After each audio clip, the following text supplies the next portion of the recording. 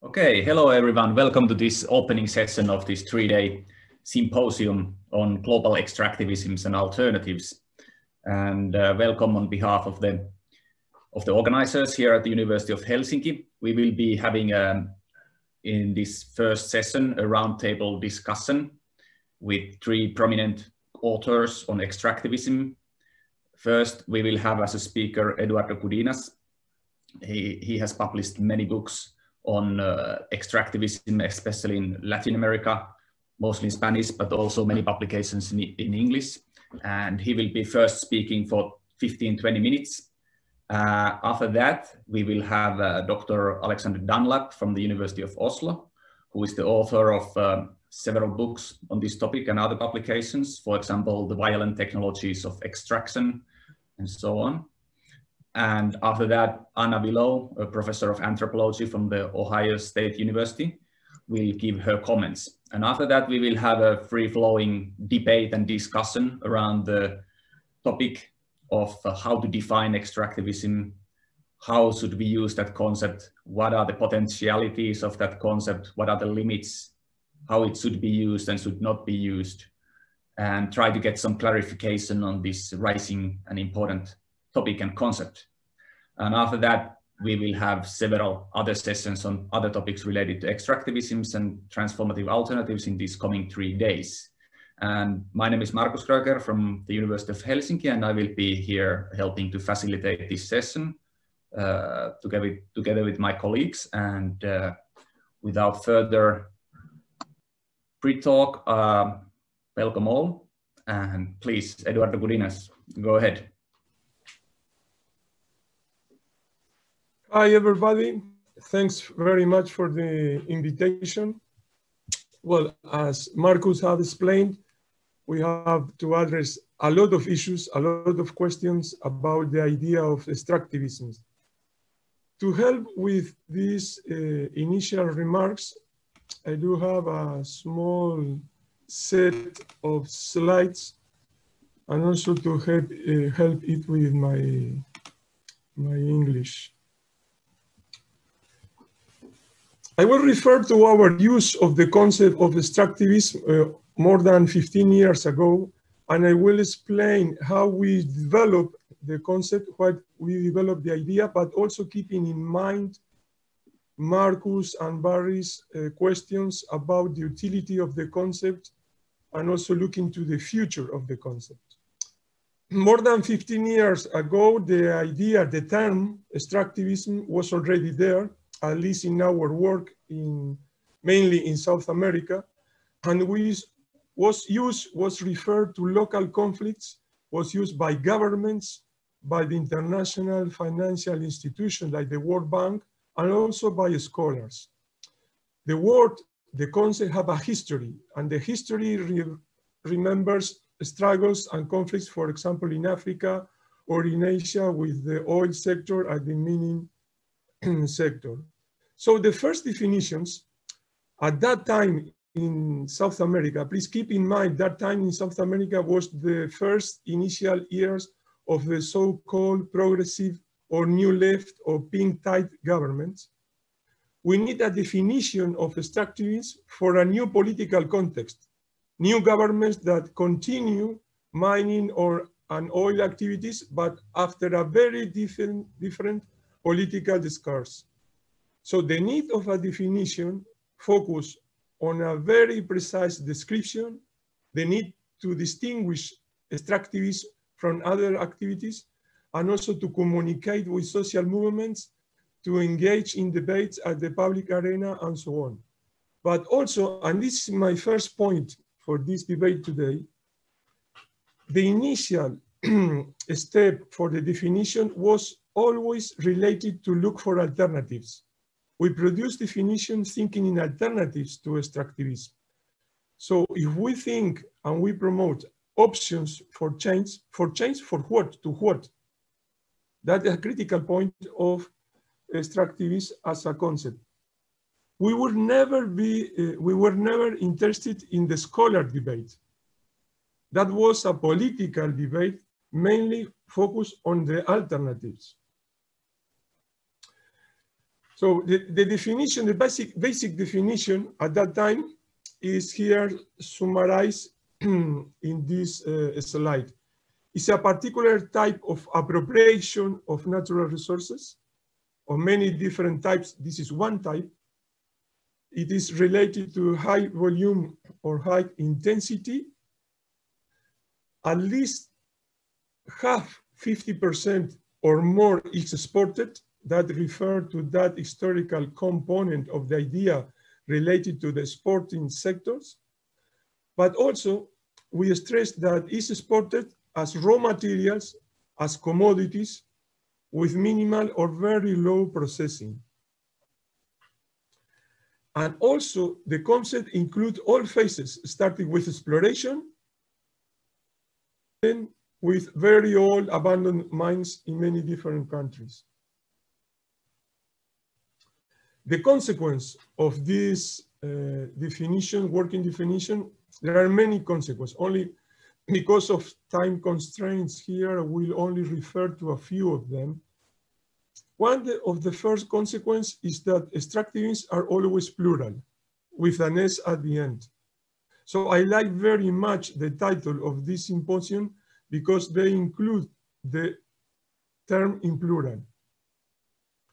There are not only mineral extractivists, oil extractivists, but also extractivists in the agriculture sector, with cattle, with fisheries and forestry.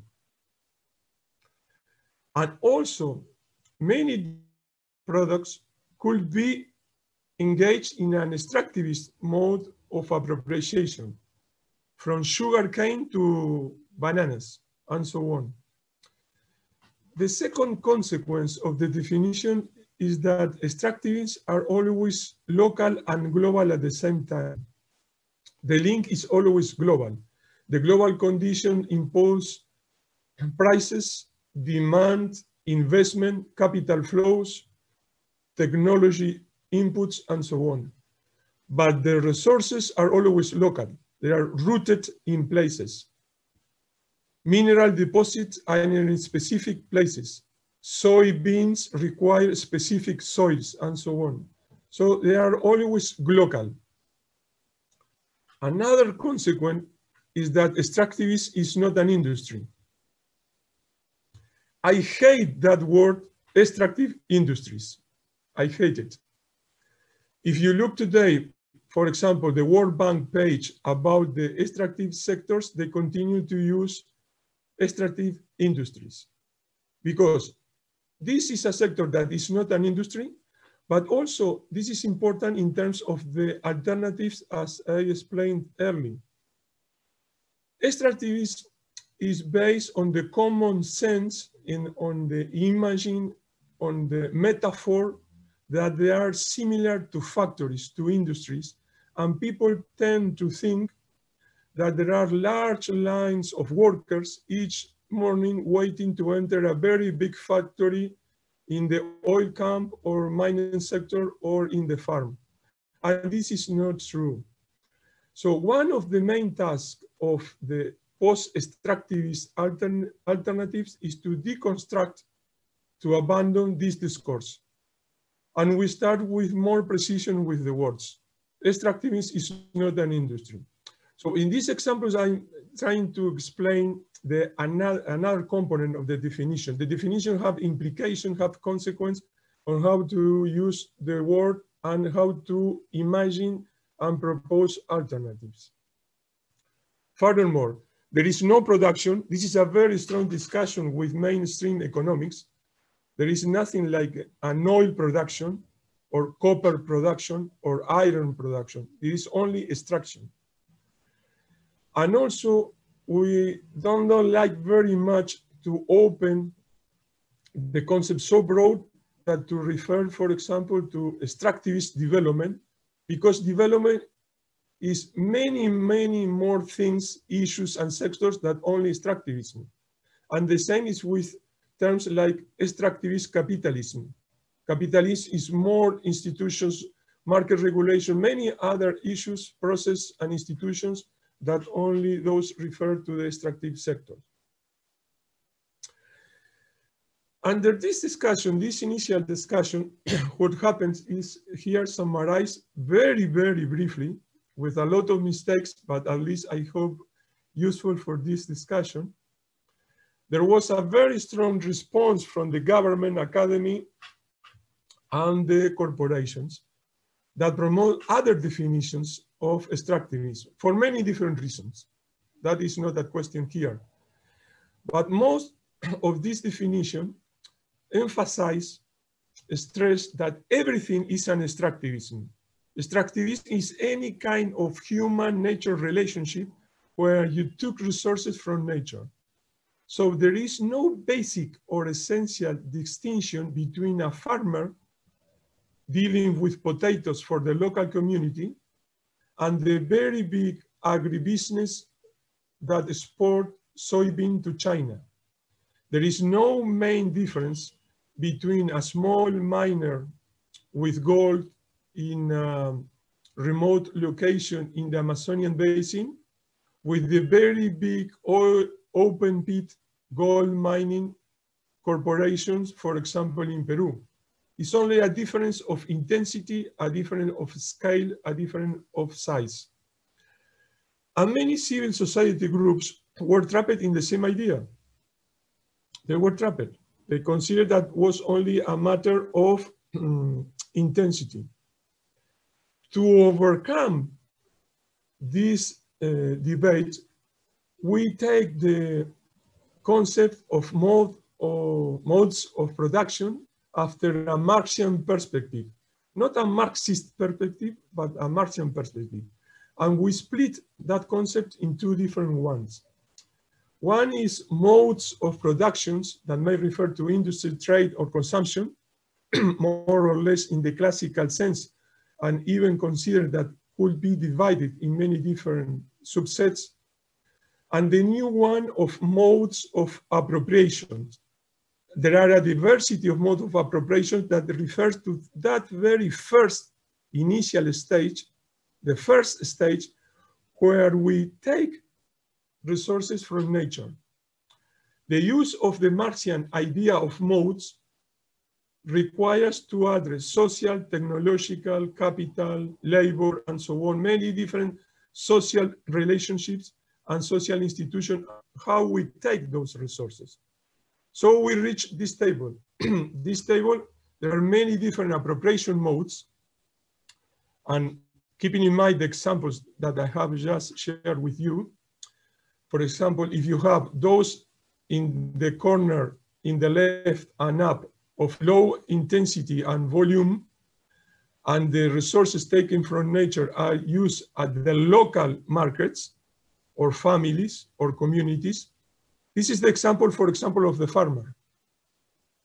On the other hand, extractivism is there, the red box.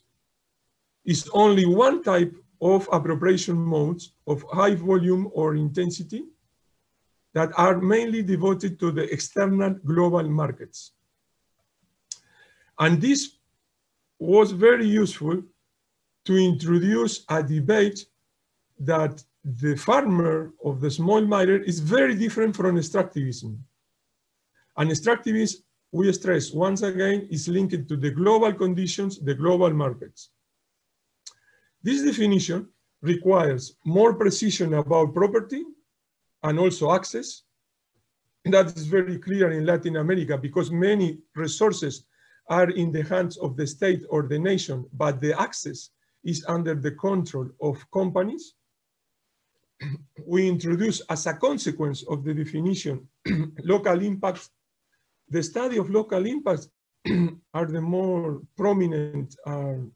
There are a number of reports, papers, journals, books, and so on about the local impact. But we need to introduce the idea of non-local effects that we call spillover effects that refer to changes in policies and politics that permits and are a consequence of extractivism.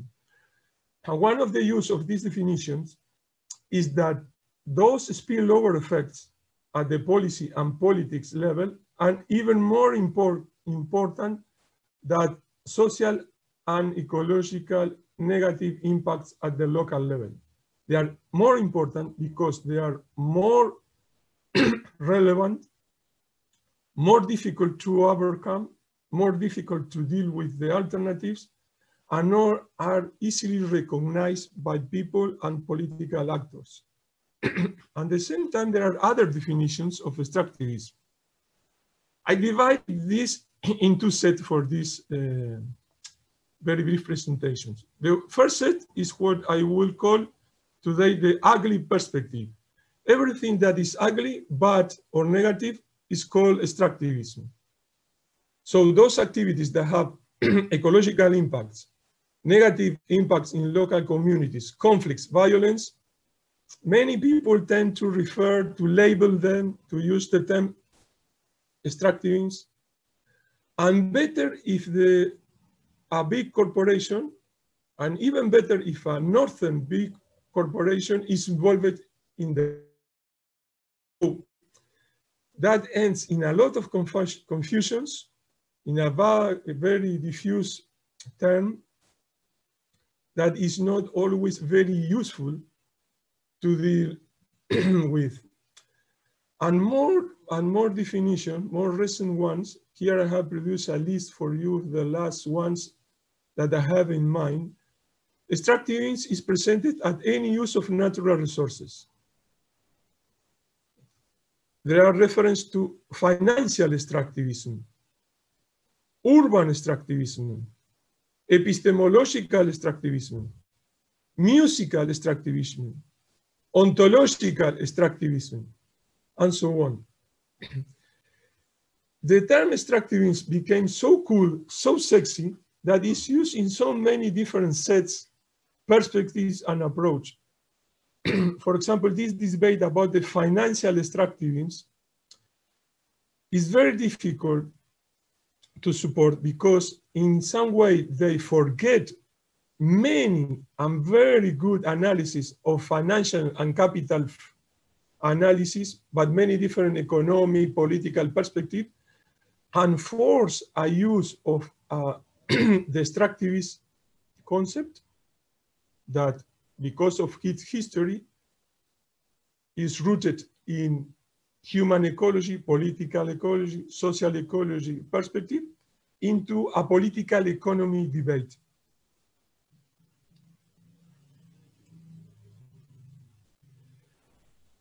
So after this balance of so many different definitions, and the example I present you with our definition, I think another problem I would like to stress for this discussion is what is a definition?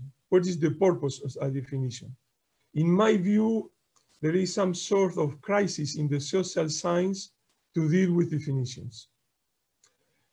This is on one side related to even more and more complex problems. On the other side, to the difficulties and opportunities to engage in political debates at the public at large or with social movements. But also, I feel, because I am part outside of that, of this scholar pressure to publish and produce papers, books, and journals, and so on. Because everybody in the academic field would like to have his own or her own definition of extractivism, and they are pushing for more and more definition, introducing more and more components and concepts.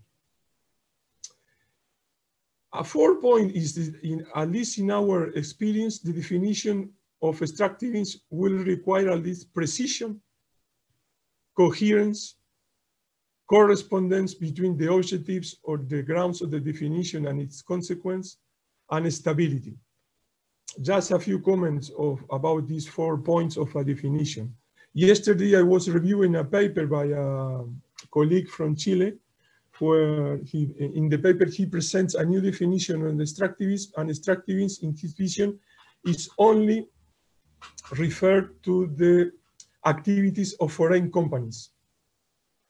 So the definition is not stable, have no stability, because in Chile, one of the largest mining companies is Codelco, that is a state company.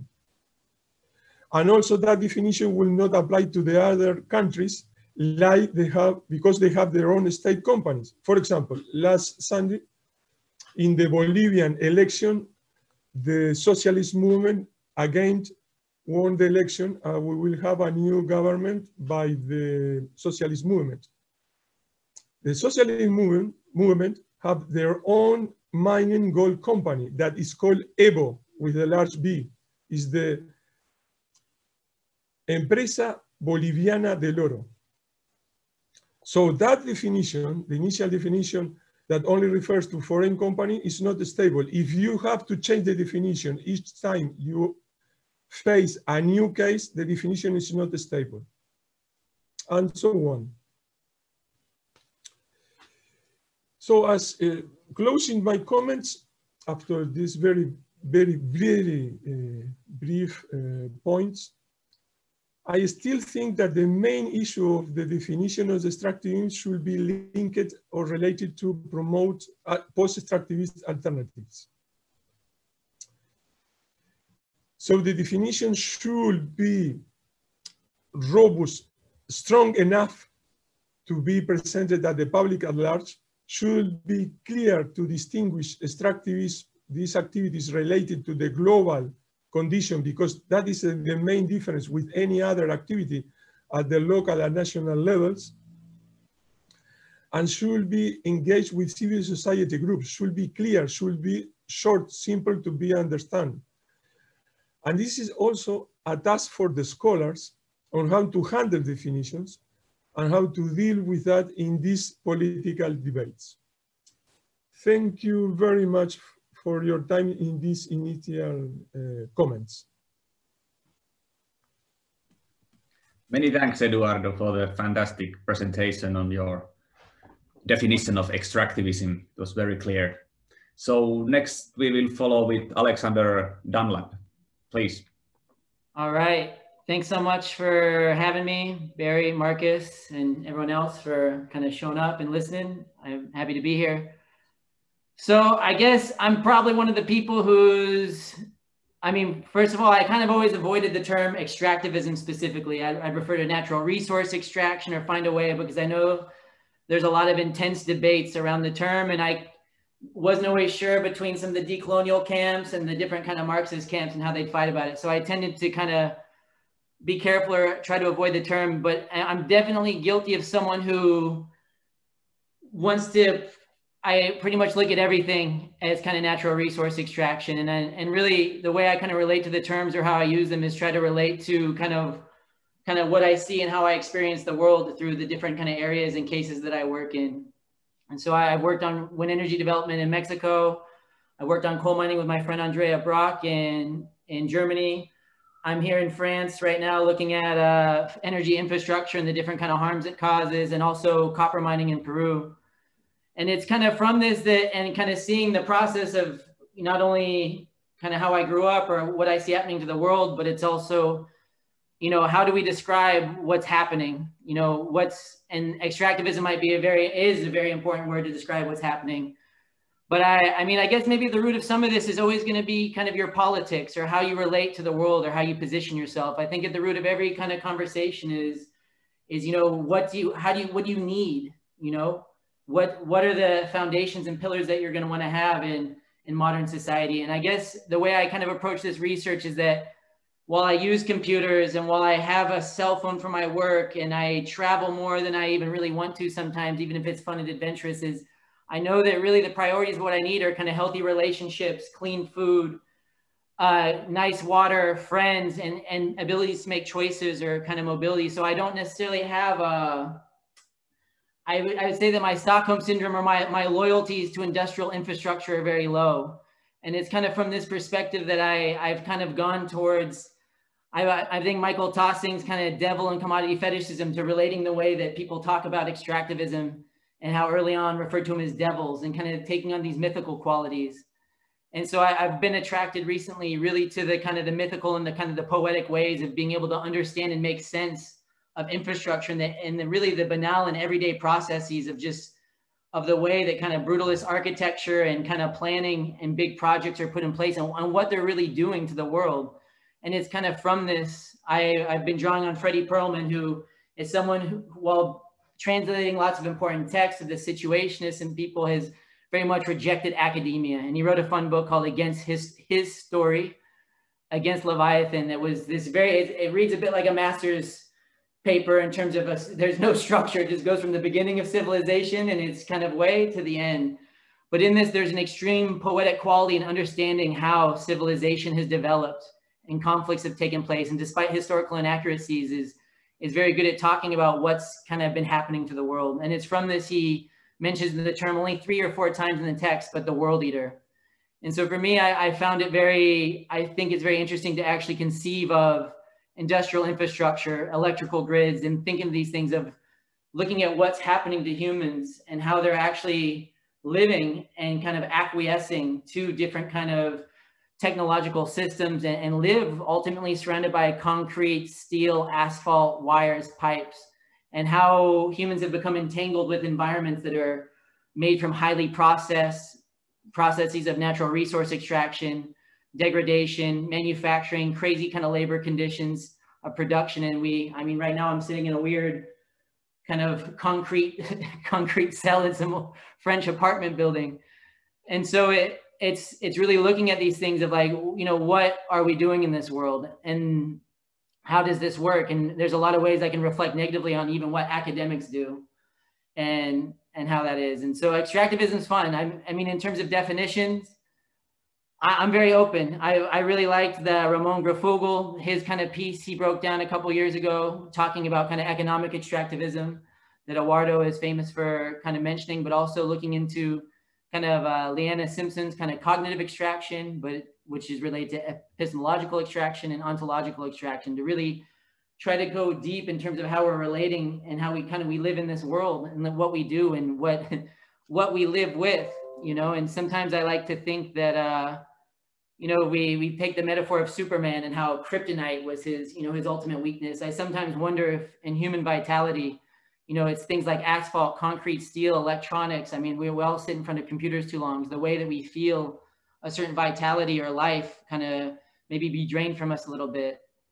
But I mean, I don't want to talk too long, but just to kind of center this. So one of the issues that I deal with is the idea of renewable energy. A lot of what I work on, and maybe I kind of am talking about, is this idea of green extractivism. But so one of the things that I face, and I've worked with Zapotec and Akut people in Mexico who've been fighting these things and picking up their shotguns and slingshots against these. I'm with French kind of land defenders and various different types here who are fighting energy infrastructure. And there's serious consequences for not only mining, building, and manufacturing kind of so-called renewable energy infrastructure, whether they're wind, solar, hydroelectric, and the power lines and transformers that connect them. But the question for me arises is, what if there is, for me, none of these things are renewable in any ecological and maybe to some degree social sense. None of these infrastructures are sustainable or renewable or ecologically sustainable. And so the question for me that I would want to approach this idea of extractivism, which I think is related, is there such thing as renewable energy? And if so, what is it? And kind of the preliminary idea, which I think relates to this, because I'm definitely on for the box diagrams of Eduardo, I'm definitely more closer to kind of the middle in terms of making sure that the impacts are minimized as much as possible and are more local, if not national. But, you know, how would we conceive of renewable energy? And for me, this is about, I think one of the things that's important is how humans have been kind of separated from our environments. There's been a scale in terms of how cities and people are designed and how things are constructed, how things are planned. It seems a bit out of control in terms of bureaucracy, but I think one of the main principles of what would make energy renewable is to make sure that it goes back into the different life cycles that they're taken from. Meaning that if you're mining or doing things like this, that you're making sure that you're putting this energy back into the earth, back into the ecosystem, looking out for different kind of animal populations. And this is kind of the more sensitive issue with ideas of wind energy development, is that the big line with the World Bank or any big body, any big government right now, I mean, the whole world's being covered with solar and wind power, in addition to other kind of nuclear and hydrocarbon projects, is that there's infinite sun, there's infinite wind and things like this. But the reality is these are vital flows that go across the earth, go across the world, and that you're actually dissipating and you're taking out the velocity, and the technical term is creating a velocity deficit in wind currents. that have been empirically proved to be actually raising and changing weather and climate behind different large-scale wind parks and things like this. There are some benefits in terms of how animals and different birds are adapting, but it's overall there is an extraction in terms of how vital flows are taking place and going through things, which can affect the rippling effects of these things are unknown, like any kind of technological development.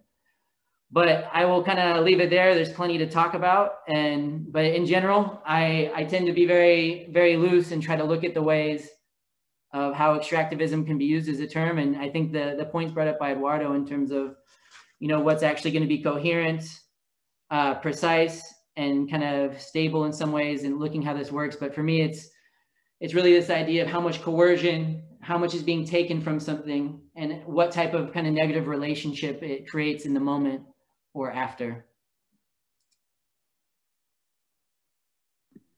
Wonderful. Thank you, Alexander. And next we will have Anna Willow jumping in. So Anna is also an author of several important new books on the topic, like Eduardo and Alexander. And it would be lovely to hear also from you how you have been thinking through this concept of extractivism, how it has impacted your thinking, for example, around activism and so on. Yeah, thank you so much. I really enjoyed listening to Eduardo and to Alexander talk about their perspective. My way of thinking about extractivism has more in common with Eduardo's than it has differences. I also define extractivism pretty broadly. And so I think I have a lot of commonalities with what Alexander was saying, especially in terms of thinking about the negative impacts and the relationships that are implicated in extractivism.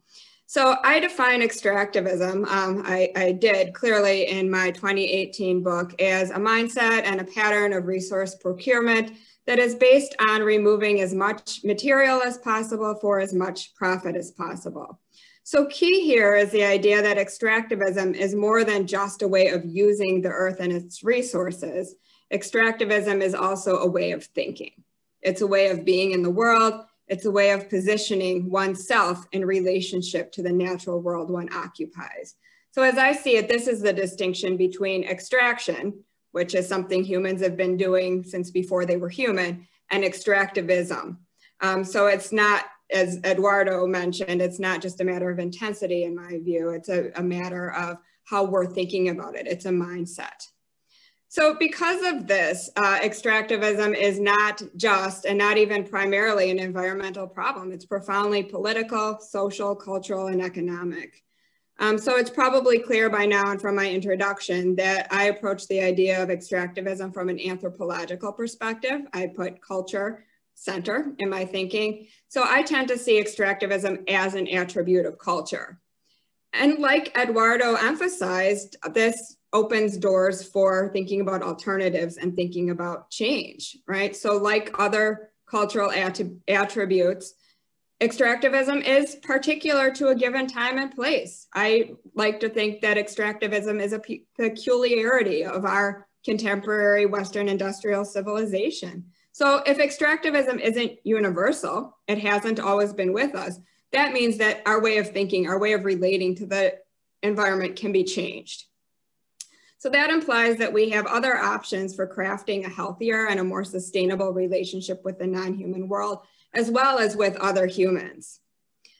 So I really came to the extractivism concept as a citizen of the planet as much as a scholar, someone who's very deeply concerned about the future. So I've used the concept from the outset to identify what I see as the underlying core problems, right? I wanted to get at the core. What really is the problem here, right? And as I see it, that's our way of thinking, right? Extractivism is a way of thinking. So definitely my view of extractivism developed from the beginning as an instrument of cultural critique.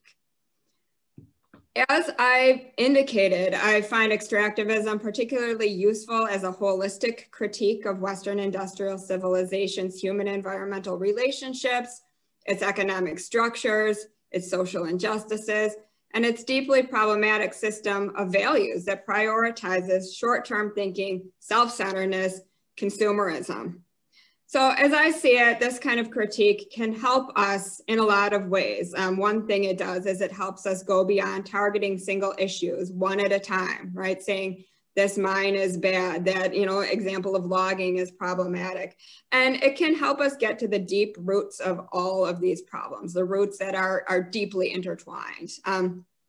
If we can't do that, if we can't get to the root of the problem, we are destined to move endlessly from problem to problem with new fires to put out, rearing up as soon as we think we finally solved something. So I think the extractivism idea is especially useful for making connections between the countless distinct disasters that we see unfolding all around us.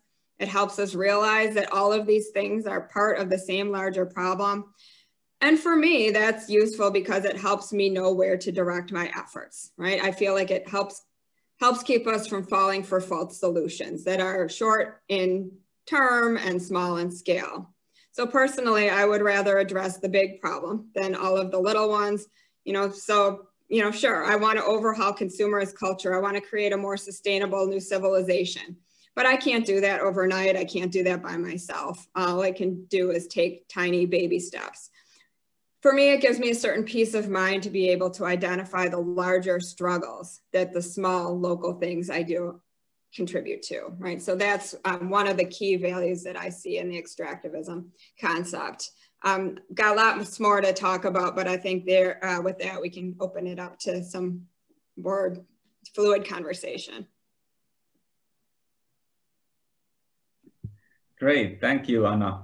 So now that everybody of our invited speakers have explained a little bit about how they understand extractivism and how they have used that as a concept, maybe we could now have a more free-flowing discussion around the questions I sent earlier to all the speakers about defining extractivism. If Eduardo or Alexander, if you would have something to add, Eduardo, please go ahead.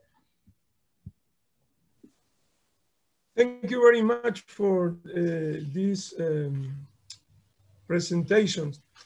Well, I have read, for example, Alexander, I have read all your book, the whole book about the war eater. Yeah. And in the case of Anna, I didn't read the book because I didn't have it, but read your papers.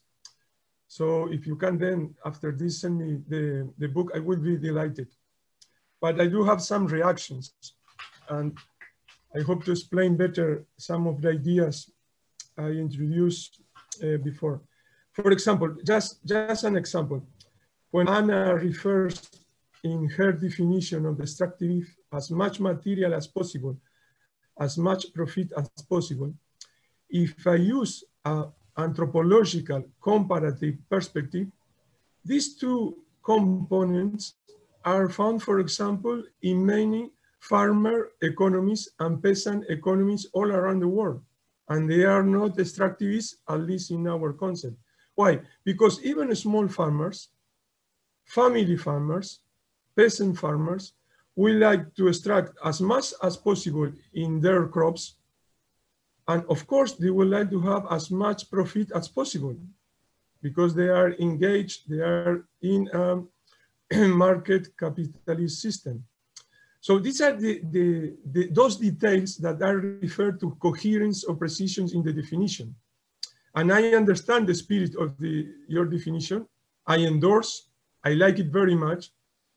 But when I put the magnifying glass, the microscope on the definition, appear these sorts of elements. And it's similar in the definition of Alexander. The idea of Alexander of the war eater is that almost everything ends to be part of the extractivism. Of course, there is a cultural component behind extractivism, but this is part of the study of the extractivism. I would like to explain this in my limited English, but you have on one side the definition of a thing, and you require more precision to distinguish that thing from other things and communicate that difference. And on the other side, the study, the description, the overview, the analysis of the qualities of the consequence of that thing. In our study of extractivism, we use, for example, to explain many of the interesting issues addressed by Alexander and Anna, the idea of the common sense, extractivist common sense. In that idea, we follow the perspective of the Caribbean British anthropologist Stuart Hall when he referred to the common sense. And there is a very strong common sense in our society that supports extractivism. And this is one of the main barriers to overcome when dealing with alternatives, because everybody thinks, well, not everybody, most people think that it's very good to have mining exports, oil, and so on. And we select the perspective of Stuart Hall also because of this political perspective, because Stuart Hall introduced the idea of the common sense at the time of the Margaret Thatcher neoliberal revolution, when he addressed the role of the British traditional left that was unable to see the strong and deep changes in society and in market relationship and in all of the states. And also because Stuart Hall highlight that there are, let's say, irrational components in this approach. Moving a bit more on this concept, we use the idea of political theology to explain the support, the strength of the extractivist approach. Extractivists are more related, are more similar to some sort of political religion. That is the useful component that brings with us the political theology analysis. One of the consequences of this is that despite all the reports, all the studies that make very clear, thousands and thousands of reports and books that make very clear, for example, the negative environmental impacts of mining, the impact of oil in climate change, or all around, all the discussions around agrochemicals, toxic effects. Nevertheless, most people, most scholars, most politicians still endorse extractivism. And these are also related to this political, theological perspective. And this explains our relationship with the ontological term. And now I refer to Alexander. We use a lot, very much and very heavily, ontological terms because they are essential for the alternatives. Very briefly, alternatives requires an ontological term move beyond some modernity, shared values like use value, exchange value, materiality, the duality between nature and society. But my point is that the use of the concept and the category of ontological term in that context is very good, is very precise, it has coherence, but it is loose when it uses ontological term to the description of extractivism. These are categories, ideas for different things, different problems, different situations. Well, I have more things, but perhaps later I will add some other comments. Yeah, thanks. Thanks for reading my work. I appreciate it. Sometimes I feel like a lot of everything I do just gets lost in an academic database and it doesn't really matter. So thank you. But yeah, I think a lot of related to the theological perspective, I really think a lot of this comes down to first Genesis verse 28, where it's go forth and multiply, dominate the fowl and the pharaoh of the land and humans and so forth. That kind of establishes kind of human supremacy over the land, and to kind of, yeah, go on and go forth and multiply and make what you want to make. So I couldn't agree there. And I'm most certainly guilty of taking a, the kind of everything is extractivism approach. But at the same time, I just want to stress, and especially the book, The Violent Technologies of Extraction, it definitely is kind of getting out there the best I can with kind of going deep with like critical social theory and looking at kind of a larger macro perspective. But I just want to stress, like I spent a lot of time going door to door, talking to people in their pueblos or, in rural France and things like this. And so I just want to, despite this kind of, this perspective, I can empathize very much with people and the choices and why they do things. And it makes perfect sense in terms of trying to survive or to kind of have a comfortable life and comfortable living. And yeah, I can empathize with really nasty stuff. You know, I talk to really kind of people who do lots of kind of bad stuff.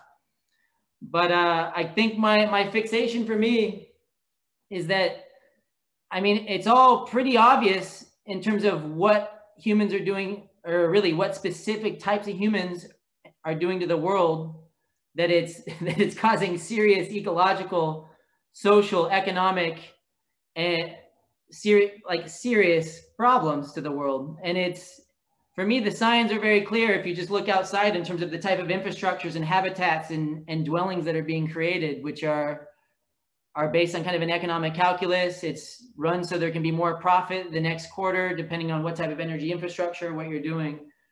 So I guess a lot of my perspective is like, yeah, this is, of course, the common sense is rooted in extremely high levels of violence. There's a very normalized level of destruction taking place. And I think Anna, from what I read in some articles, was very good talking about the cumulative of these kind of different infrastructures, of these kind of different projects, and also on top of kind of settler colonial relationships in place. But that's the thing right now. So I deal a lot with energy transition and so-called renewable energy, or what I like to say fossil fuel plus, is that it's just adding on and building more infrastructure. There's no sign of stopping or slowing. And to me, it seems completely out of control in terms of people's kind of relationship with actually what gives us life. And this is a question about where people's values are, how they relate to the world, and what they care about, which again is a bit what Anna was referencing or beginning to talk about, and I imagine has a lot in her work. But this is about how we relate to the world and what we value, you know. And for me, I don't necessarily want to live like this.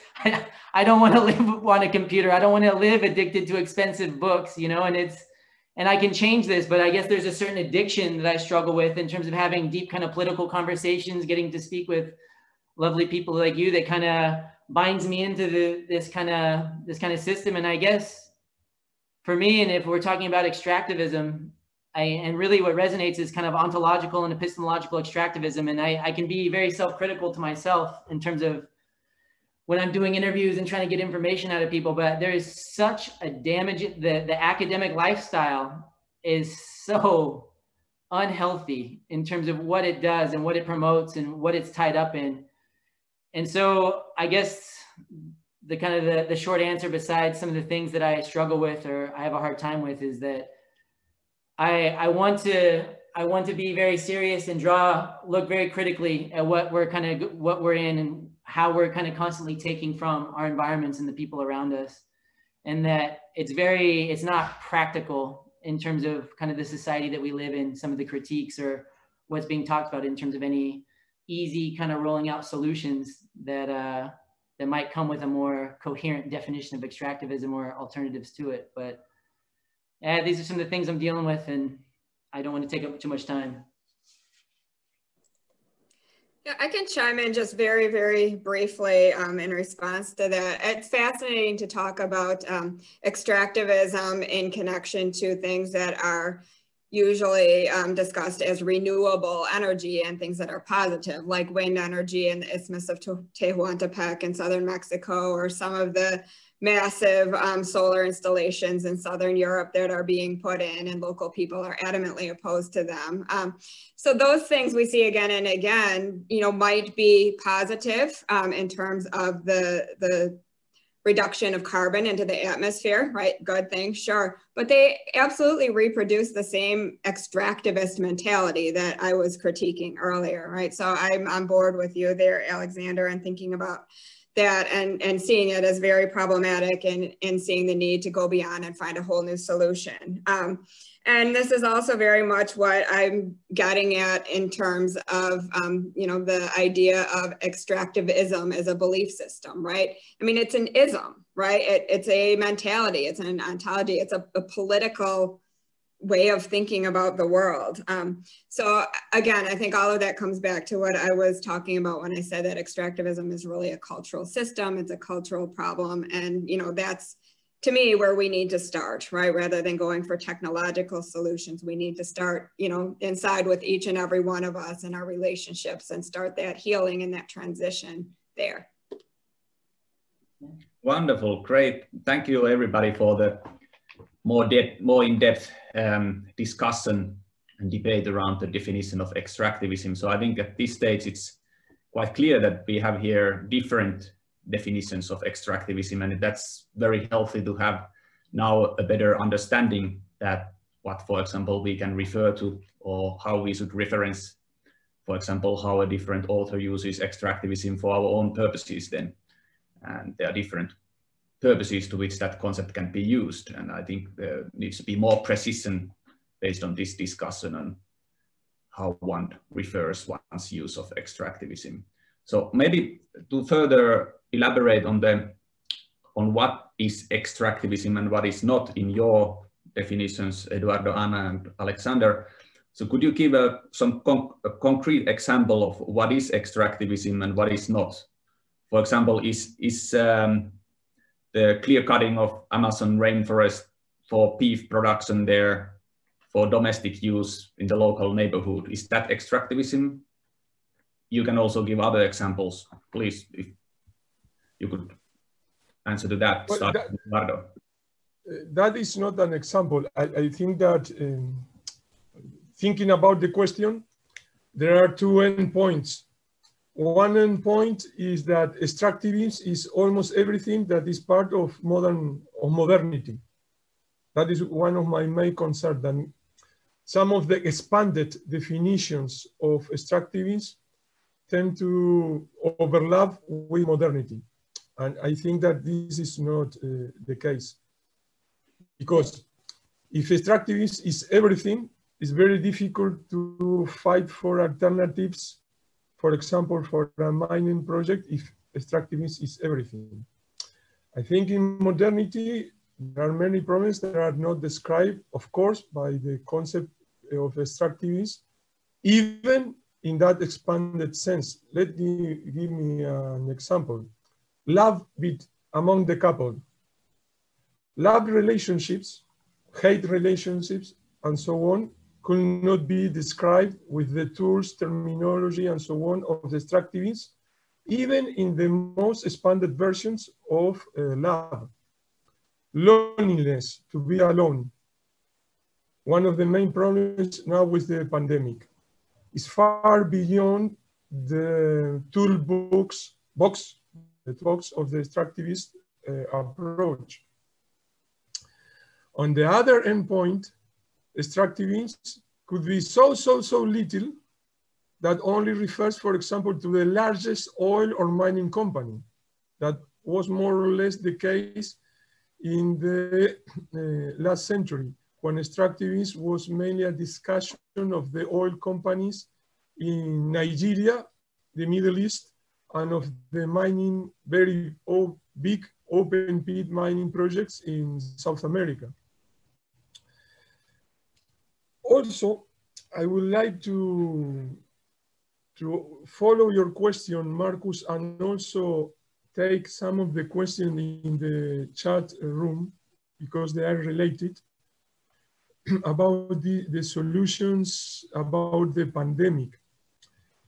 Why? Because in some of the alternatives that we've been briefly discussing this today, my morning, your afternoon, when you refer, for example, to CLAES, look into that discussion from the South. In the last month had been a very strong influence, very strong overflow of debates about the Green New Deals in many different versions. But when we examine the concrete, specific positions of the Green New Deals, for example, inside the Democratic Party in the United States, either the proposal by Ocasio-Cortez or the proposal by Bernie Sanders, on when we recall the initial debate in the United Kingdom, when the Labour Party with Corbyn addressed the issue of a global Green New Deal, Their approach, for example, to environmental issues and climate change could end in even more extractivism in the south to supply the raw material for energy conversion. And one of the basic points that we are discussing in the south is that to overcome the growth paradigm, the growth emphasis is not properly endorsed because most of those perspectives are, in fact, new versions of the Keynes approach of a very big state with a lot of money to provide more employment and so on. And also an approach developed in times of very cheap oil. On the other hand, climate change here in the south is more related to emissions from deforestation and land use change. That means our main issues here in the south are referred to agriculture strategies, land reform, agrarian reform, all issues that are forgotten are not included in the Global Green New Deals. So when I refer the matter of precision of extractivism, this is one of the examples of the discussion of the Global Green New Deals in the North, because they poorly handle the idea of extractivism could end in even more problems for us here in the south. I will also take this because I am looking to Barry there in the screen. They have just published in the journal Globalization an extraordinary paper on the false solution at this bizarre debate about the different versions to reform capitalism. I recommend you that paper by Splash.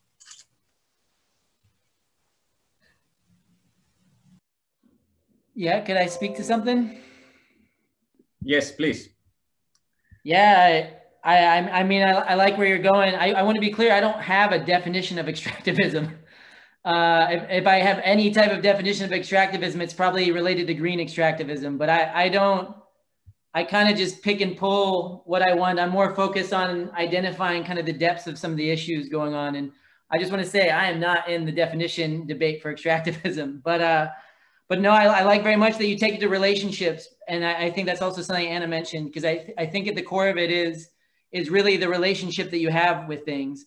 And I think it very much can, while when we use terms like love and hatred, it gets difficult in terms of, I don't think there can be extractivism when there's love. I agree completely. But I think there's a lot of other different types of relationships in terms of how people are engaging with each other that becomes very hard of whether and how you would actually identify these things. It's kind of the same issue of land grabbing in terms of how do you, whether it's in relationships, land grabbing, or extractivism, it's how do you identify consent? Who are the consenting people, you know, and these kind of, and so for a free, prior, informed consent, the ILO 169, according to them, consultation is, consent is just actually consultation. And if you get some kind of portion of the population to agree to it, then it works, you know? So how one decides land grabbing or extractivism really depends on, you know, how you identify coercion, how you identify deception that's kind of taking place.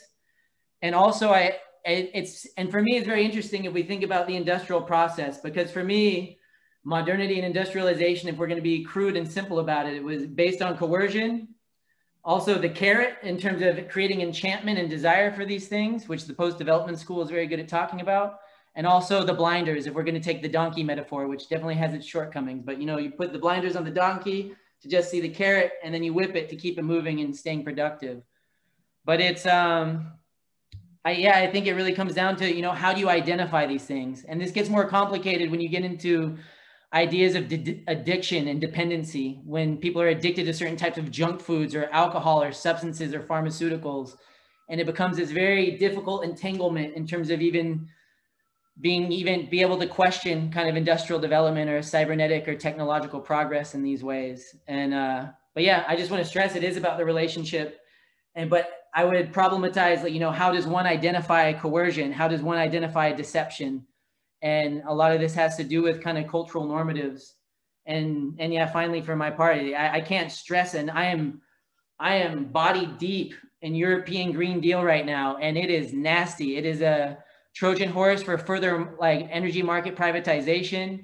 It is resulting in not only more colonization and extraction in other countries in Africa, Southeast Asia, and Latin America, but it's also turning into a strategy of kind of more intense internal colonization for also mining and energy infrastructure, not only to get more lithium and rare earth and different kind of coppers and metals, but also for spreading power lines, transformers, wind projects. I mean, it's pretty intense actually what's going on in Europe in terms of they're trying to put a wind turbine or solar panel anywhere and everywhere, which is going to be based on mining within Europe, but likely mostly outside. Thanks. And Anna, would you have some concrete example of what you consider to be extractivism or extractivist project and what not? And after that, maybe if Barry could jump in and contribute something, and then if Sana could introduce some of the discussion in the chat that we haven't touched yet upon to make some guesses for all. Thanks. Sure. So in my, in my book and in some of my articles, I give, dozens of concrete examples. And actually this book, Understanding Extractivism, honestly, I wrote that not to contribute to any kind of definitional debate or really even as an academic argument. I wrote that because I wanted to introduce lay readers and undergraduates and people who needed this form of ecological literacy to the concept. And, not even necessarily to the concept in a way that traced its history. I just wanted to get across what I saw as a really important idea, right? Which I got across earlier, I think, when I talked about how I see extractivism, right? This root of our cultural problem. So I'm not going to go through all of the different examples. If you want the examples, go and track down the examples or email me. But again, right, extractivism is something that I define broadly, right? It's something that crosses boundaries, it transcends times. It's not simply, a way of doing things, it's a mindset. So I see that as really critical. And actually, in thinking about the questions that were circulated in advance of this session, the question about how broadly should we use it, what counts and what doesn't, got me thinking about a lot of things that, absolutely mirror what Eduardo and Alexander had to say about relationships, right? Which I find really fascinating that came up for all of us, right? Personal relationships. So, I personally, again, thinking about extractivism as this large mindset, not wanting to get into a definitional debate, but rather using definitions in ways that seem to work provisionally for the discussion that I'm having or the introduction I'm making. I do think it makes sense, and certainly we can use the concept if we're thinking about soil exploitation and unsustainable industrial agriculture. I think we can use the concept when we're talking about things like labor and the exploitation of workers, right? We could use it when we're talking about the environment as a sink for polluting byproducts, right? Even though it's kind of reversing the equation, right? We are taking, right, collectively without giving back. I was thinking that it might be very interesting to analyze gender, racial, and class inequities through this lens, although I have not gotten to the point of actually doing that, but I think it's a really interesting proposition. But really, I mean, it's so fascinating that I do believe it's possible to have relationships, even on a personal level, that reproduce an extractivist dynamic, where one party extracts as much time, energy, and attention from the other as possible, right? So these are inherently inequitable relationships that mirror the inherently inequitable relationship between Western industrial civilization and the non-human world that lies beyond ourselves, right? So what we need instead, right, thinking about alternatives, is to embrace more reciprocal relationships that we enter into where we only take with the expectation of giving back instead of taking as much as we can. So this is relevant at all scales, this idea of converting our relationships from relationships of taking and extracting, right, used in somewhat of a metaphorical sense here. But instead of extracting out of our relationships, right, we want to, work in a reciprocal way where we have a give and take exchange that we expect to go on beyond tonight or tomorrow or next month or next year or next generation, right? So that sets us up for these inherently longer term and therefore inherently more sustainable relationships. Just one last quick comment regarding what Eduardo brought up regarding the COVID recovery and Green New Deal. So this isn't necessarily about the Green New Deal, but I've given lots of thought to the idea of perhaps the pause that we have been forced to make, right? The idea that we've been sent into our rooms to think about what we've done, right, in relationship to COVID-19. Is actually a chance to start rethinking our cultural relationships to the world and our ways of doing things. Certainly here in the community that I live in, many of us have started saying, well, we don't want to go back to the old normal. The old normal is so deeply flawed. The old normal is what got us into so much of the trouble that we are in. So I've actually started thinking about the possibilities for cultural revitalization that might grow out of this really deepening sense of dissatisfaction with our cultural system. So I'll put the link in the chat in just a minute, but one of the upsides of the pandemic is that I'm able to participate in multiple conferences in different parts of the world at once. So actually right now I'm also participating in a conference out of the University of California in Santa Barbara called Systemic Alternatives in the Age of Coronavirus, or something very similar to that. Again, I'll put the chat up there. And the thinking that I was referencing earlier in relation to cultural revitalization and the need for it is a recording that I've got uploaded and that you can watch a YouTube link to. So I'll put that in the chat in just a second. So thanks.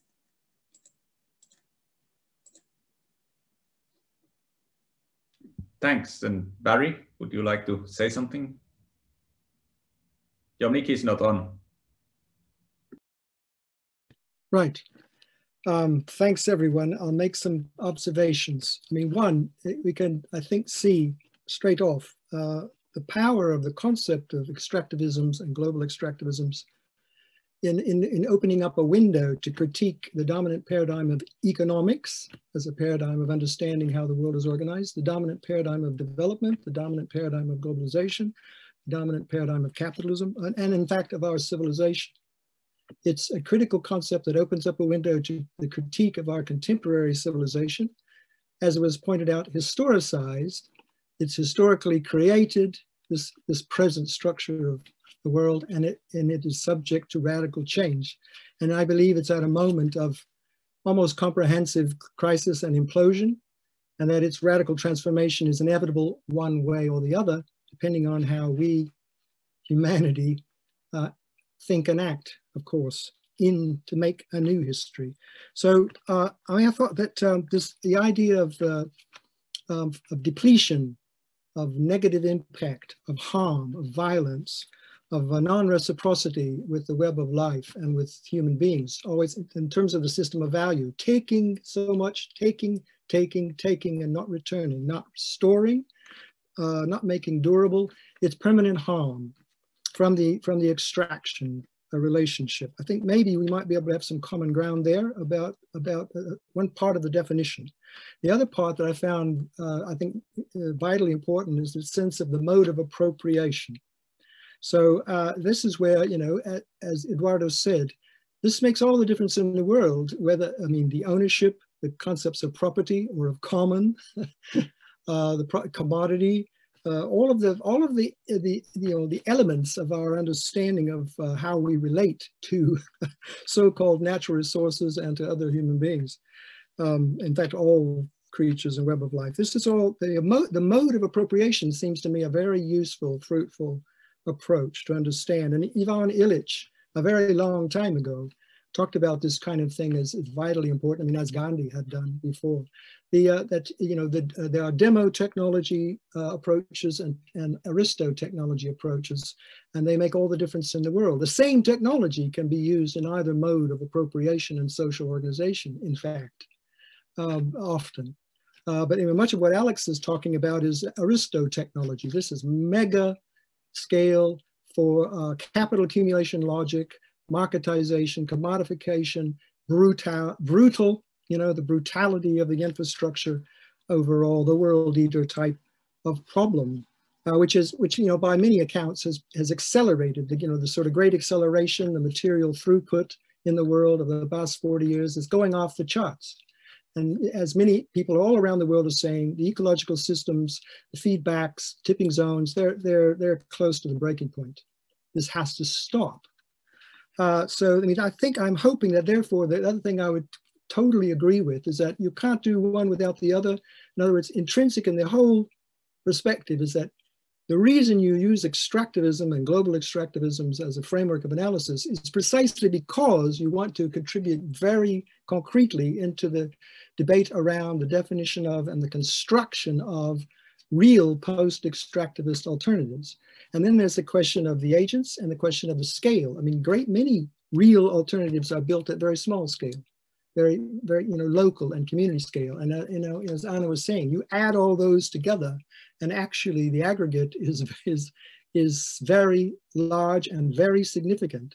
Whereas you may wait, if you see like the European Union's plan, maybe more harm than good, more acceleration and intensification of the whole problem.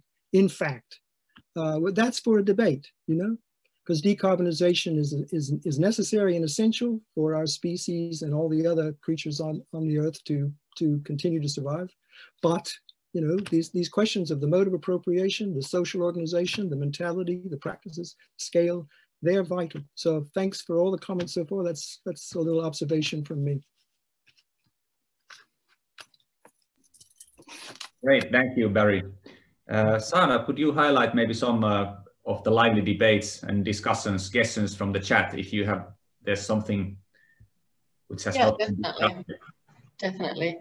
So starting with some of the stuff that, for example, Alexander and Anna have been talking about with green extractivism and false solutions.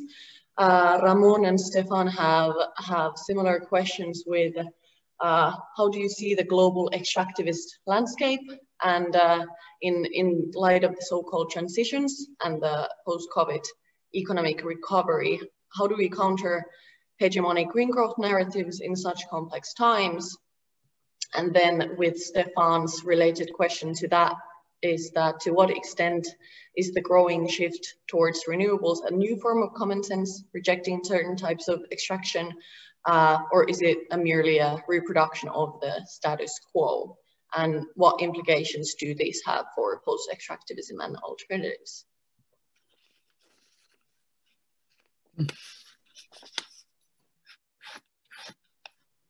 Who wants to take the first shot? Yes, Alex, please go ahead. Go ahead. I can always say something. Mike is not on. So I guess, yeah, I think Barry's summary is great. I think we should definitely listen to kind of, I don't think really much has really gone past Ivan Illich's thinking, unfortunately. But that's kind of leads to kind of how do you see the kind of current global arrangement and what to do is, for me, not much has really changed. I mean, it's definitely gone for the worst. I have to wear a mask. There's people with assault rifles walking around me like it's the normal. I live in the dystopia I never really wanted to live in. But so for me, nothing's changed. The trajectory is right on track for the way it's been meant to go for some time, it seems like. Which means that the struggle still continues, and it's that people shouldn't be discouraged by the worsening situations. If anything, there might need to be a resituating of political theory and how one wants to live and carry their life in these times and these days. But I didn't really write down the questions fast enough, even though they're probably in one of these chat rooms. But I think it just means continue. I think really what Barry said about kind of, also what Anna, but also what Barry said in terms of really having local kind of immediate interventions to change your relationships, to live in different ways, to create different spaces, to be able to try to live with your friends and not kill each other, especially if you're engaging in more intense political action with all the stresses and things that can kind of come with. So it's, I mean, for me, I would consider, how do you break out of the existing? Not much has changed. It's just gone worse. There's more mass. And right now, I don't think renewable energy, I mean, obviously in the 1970s when the ideas of energy transition were coined from the US Department of Energy, I mean, if you just look at the sources of where kind of renewable energy and energy transition came from. Obviously, there's a grassroots kind of local small scale, and I think that there's going to be some level of extraction if you want to have electricity, and there's ways to be able to do this in healthy ways. But I think at the bottom of all of this is that degrowth is got to be a priority, or a decolonial degrowth has to be a very serious priority if there's going to be any discussion about so-called renewable energy or fossil fuel plus technologies. Because at this point, I've been going through documents. I was with the big dogs for the region for a big electricity grid, and they're expanding grid, expanding infrastructure, expanding movements and trading and buying of energy. It's going to, like I already said, it's going to come with more infrastructure extraction that is extremely toxic. I mean, a lot of it depending on how many rare earth minerals are in it. And there's always going to be rare earth minerals in it. Sometimes they're using permanent magnets. Sometimes they're just spliced into the metals to prevent rusting and different things like this for different technologies. But so overall, you know, kind of the new form, so it's very much reproducing the status quo. I think there's always possibilities. There's always lines of flight. There's always ways to stop this, but not much has changed, and it really comes to people and wherever they are, wherever they stand, whether they've got an administrative position in a university, whether they're a mayor in a town hall, to really begin organizing to create healthier relationships, to stop extractive relationships, and to really try to revitalize the different fish or the different animal populations, the soil, so on, begin engaging with old indigenous agricultural techniques or gardening or drawing on permaculture. There's so many possibilities to do, but unfortunately, I see this trajectory worsening, but that just means people have to be more creative and become more determined and hopefully fend off. While I would advocate a certain type of active nihilism in terms of how we approach things, this isn't to be hopeless. It's not to be demoralized, but to take pleasure in fighting the things you don't like and to take pleasure in loving the things that you love. Can I respond at this point? Yeah, sure. Volunteer to go next? All right. So these are great questions. And in the chat, one of the things I noticed that very much goes along with the questions that you actually posed, Sana, is the idea of, you know, how globally, how at a large scale can we, you know, attempt to resist extractivism. That's a huge issue. Certainly where I find the most hope is when I do look to local levels, because at local levels, we do see sometimes successful, sometimes not successful, sometimes only temporarily successful examples of resistance. Certainly, as soon as I came to the concept of extractivism, I immediately emphasized the activism part of that. So again, if you've looked at my book, you'll see the kind of corny capitalization that I use. So I write it out extractivism, right? To emphasize, you know, so it's very intentional. I emphasize that extractivism is almost always met with activism. And I see extractivism and activism in response or in resistance to it as two sides of the same process, or two sides of the same coin, so to speak. So, you know, on every continent, everywhere we look, we are seeing people who disagree with not only the actual tangible physical examples of extractivism that are taking place, but we also people who are challenging the extractivist mentality, right? Again, my central focus.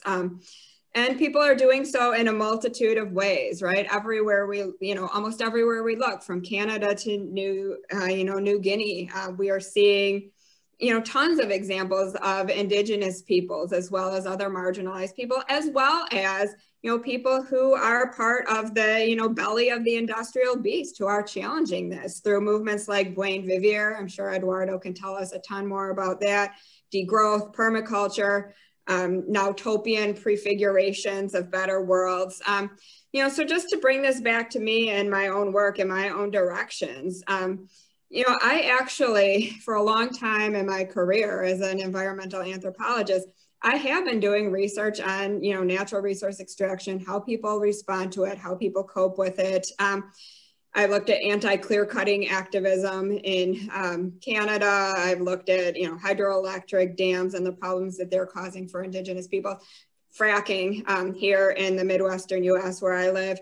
All of this is deeply depressing, right? As a human who cares, as a as a mother of 2 children who I have to raise in this dystopian world, I could not emotionally and personally sustain that focus much longer. So actually, even before I completed my book on extractivism, I started participating in and working as a academic researcher on the transition movement. I'm working on transition in my own community where I live, as well as trying to understand how at a larger scale, we can actually have these nodes of local transition that can join together and can actually make a difference and can actually give us hope, which I think is the thing that we need the most right now.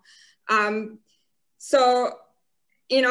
given hope by all of the things that we're doing at the small scale, and I hope that those things can somehow join together. I guess just one last point on this. I was at went to a talk with a very well-known climatologist, right, who had a pretty grim prognosis for what the future would bring.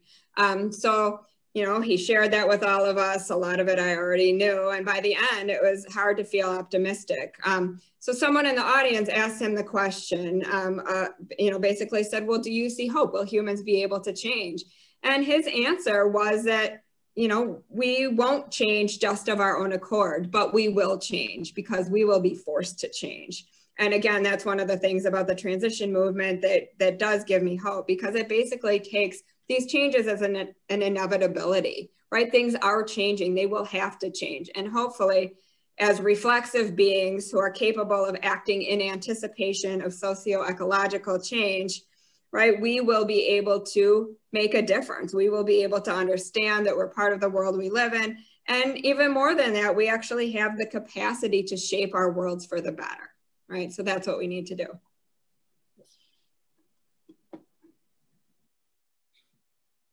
Does Eduardo want to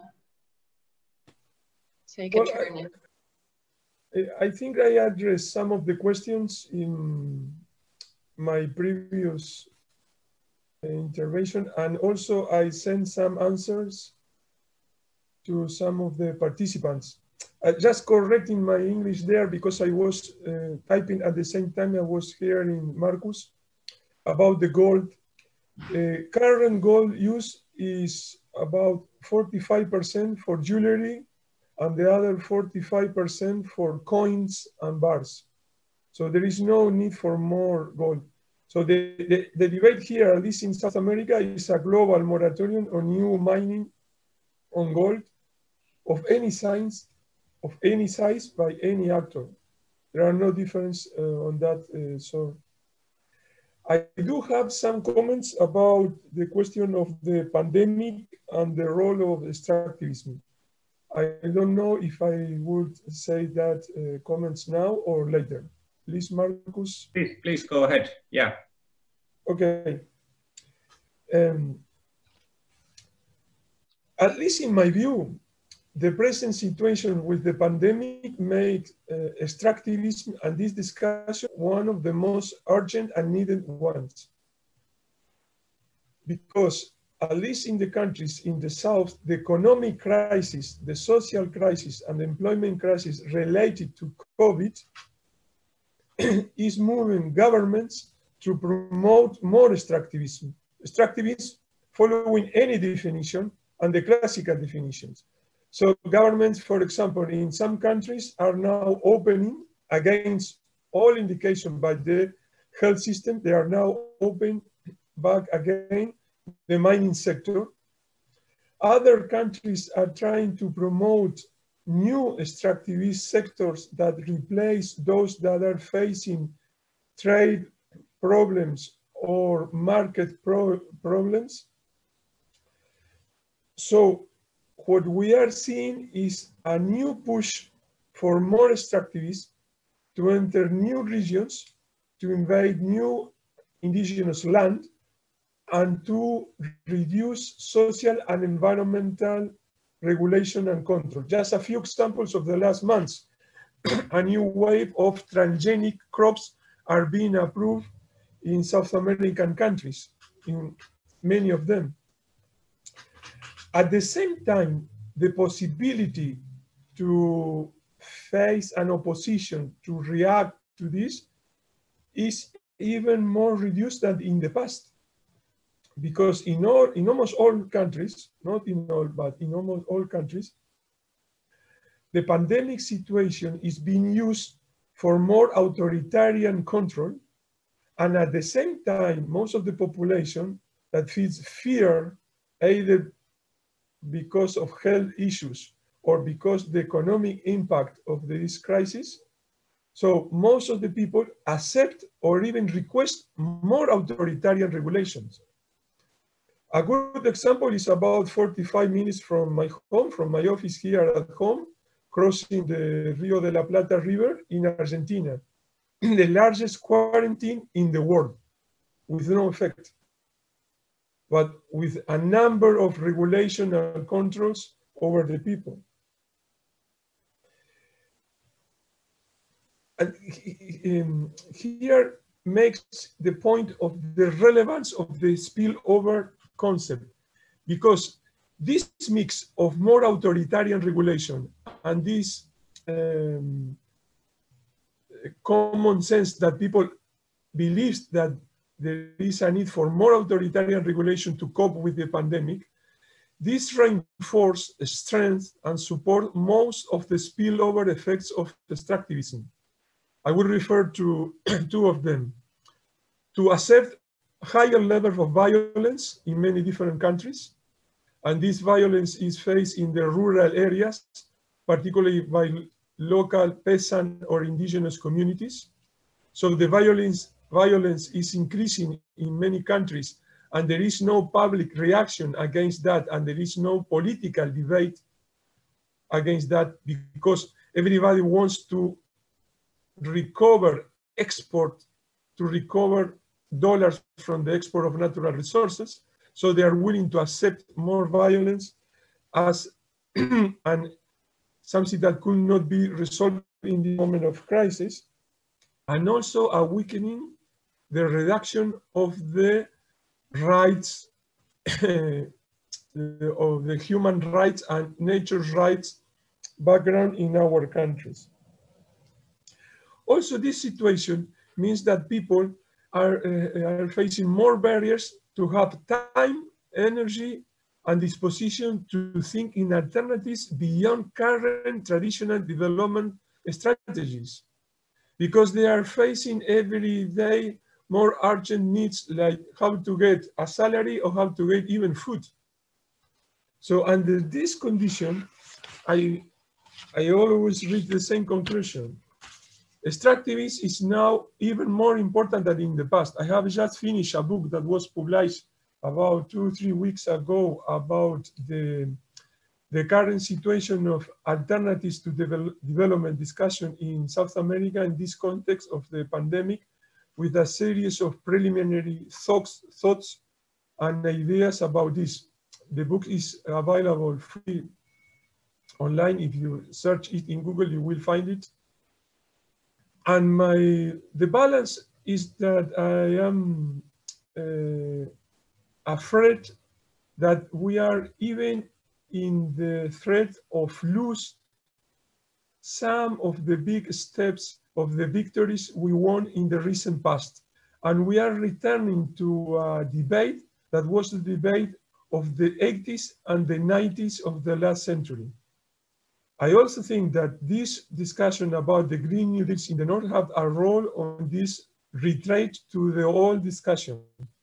In the book, for example, I discuss some of the alternatives of the North that are being reproduced here in the South. And I focus in one of the chapters, for example, in the alternative of Zizek, the philosopher. I am sometimes surprised why Zizek is taken seriously in the North. If you look and read his last book on the pandemic, Zizek promotes as alternative to the current situation a new version of a communist liberal, a liberal communist, provide as an example of institutional arrangements the role of the World Health Organization. And he has an ambivalent position about the role of China and how the authoritarian China mode of controlling the pandemic could be replaced or used in the rest of the world. So at that level, with those generalities so diffuse, so vague, it's very difficult to build an alternative and to present an alternative to the society, and the society will take seriously that alternative because people is waiting, is in need for more precise answer. If we reduce the extractivist sector, which other sectors will provide employment next year? If we reduce export of commodities, which economic activities will provide the money to sustain the state? And that are the specific points that post-extractivists are trying to address.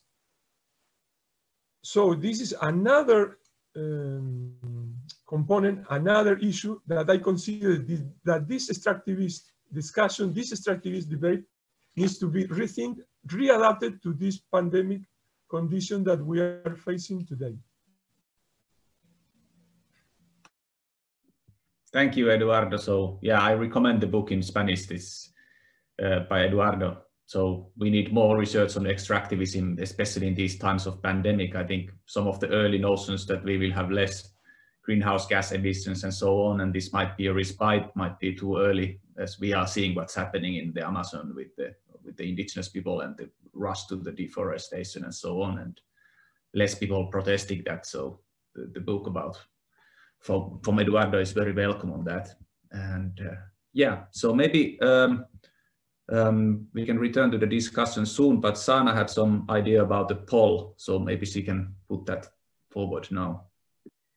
So yeah, we have just to get the lovely attendees that we're so happy to have here listening to the conversation more engaged into the conversation. We're posting a poll, and the discussion can continue at the same time, but please do answer that, and then our speakers can address the results from that if they want to. But I'd also want to continue with the questions from the chat, because there has been several people addressing the issue with which Eduardo has been taking part in the chat already on the differences or the relations, or are there any differences between small scale extractivist projects or artisanal mining, for example? So would Anna and Alexander and then Eduardo maybe also with the video to comment on this subject. I can comment really quickly because I actually had a discussion just last week with a few of my colleagues at Ohio State University who are archaeologists, and we were, discussing exactly this issue.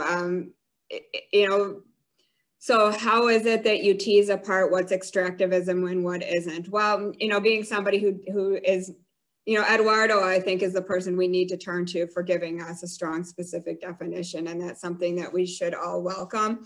That's not necessarily my forte, but I do feel strongly that humans have always been extracting. That's part of what we have done forever. That's a normal part of our existence. But when we begin to, think only in the short term, when we began to take things for profit rather than because we need them to take care of ourselves, that's when things make the leap from extraction to extractivism, right? And that's when, as I see it, right, my personal opinion, is when things start to become a very deep-seated cultural problem. Of course, those aren't, at least as I'm talking about it here, those things are subjective calls, right? What's the difference between what I need to take care of myself and my family and profiting? Well, I currently right now will admit that I have more than I need, right? I'm a member of the global north, and it is not fair globally. It's not fair intergenerationally, right? That's true. So it's interesting to think about where we can draw that line in that context. So again, to come back to archaeologists that I talked with very briefly, you know, it's very interesting to think about in the context of prehistory where there aren't records, but we have these material deposits and material evidence of a mine. How do you actually show through human history that people have been extracting, and where's the difference between extraction and extractivism? So again, those are just a couple brief comments, and I will let one of my colleagues join in and answer the question.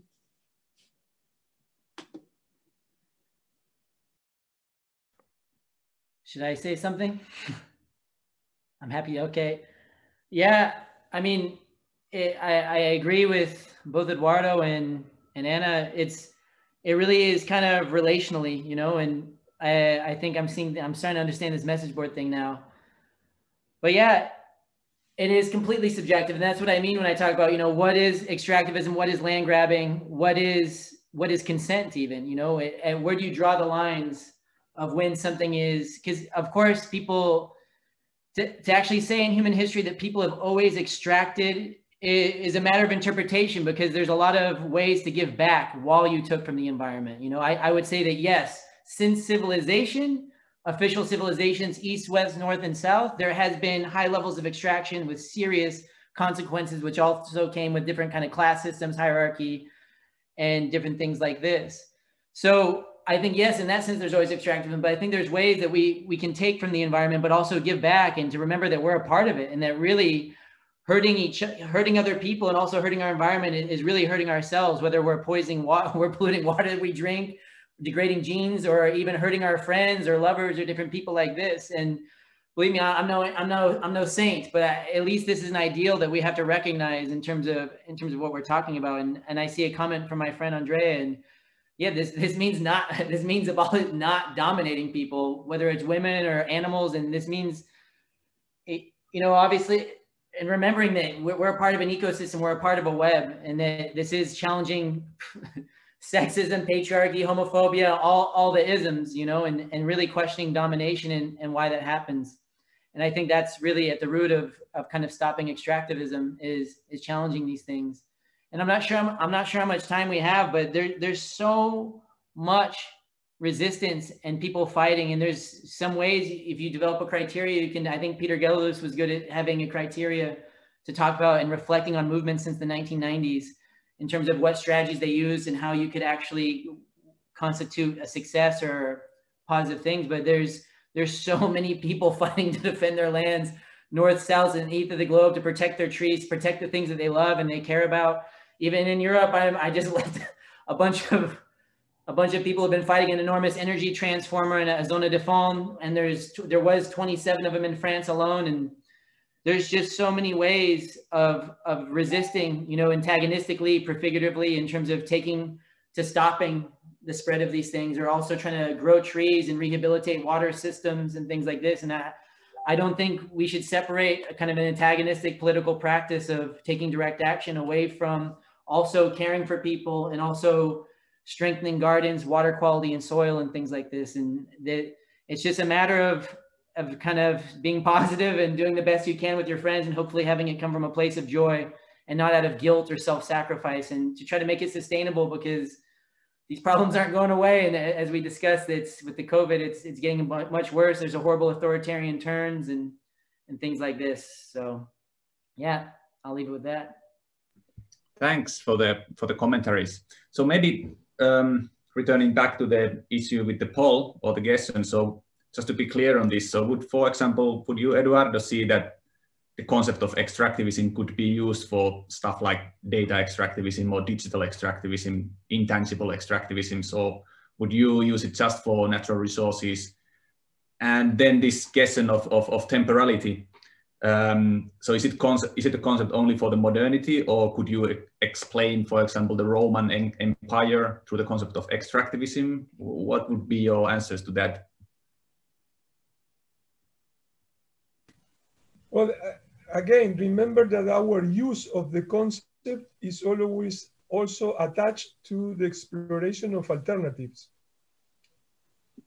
So if the Roman or the Incan empires were extractivist, it's very good for scholarly work, for the academics, but but it's not for our work.